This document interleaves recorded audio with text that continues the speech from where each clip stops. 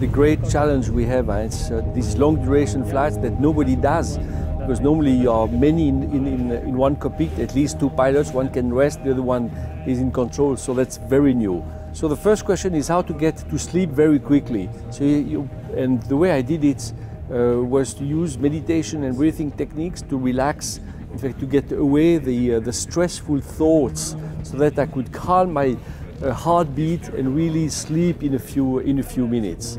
That's what I'm using. Bertrand is using other techniques, self-hypnosis, which I think leads a little bit to the same and have the same goal, and maybe leads to the same benefits, but with a different route.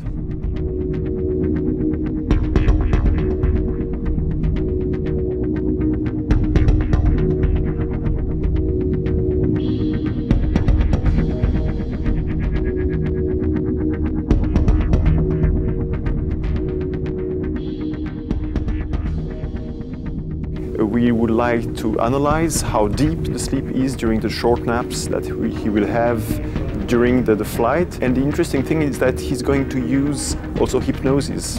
Hypnosis to help him fall quicker into deep sleep.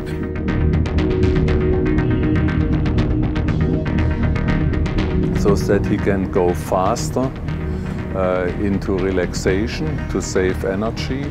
And at the end of the exercise tomorrow or Friday morning, that he is able to use techniques which will make it still possible that he is fully alert when necessary.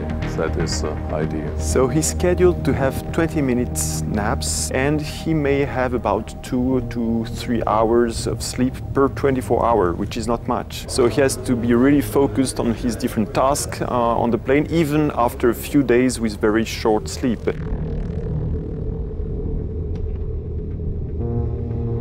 For example, what we did just before, he kept his attention on his thumb for a moment, and that was the start of the experience.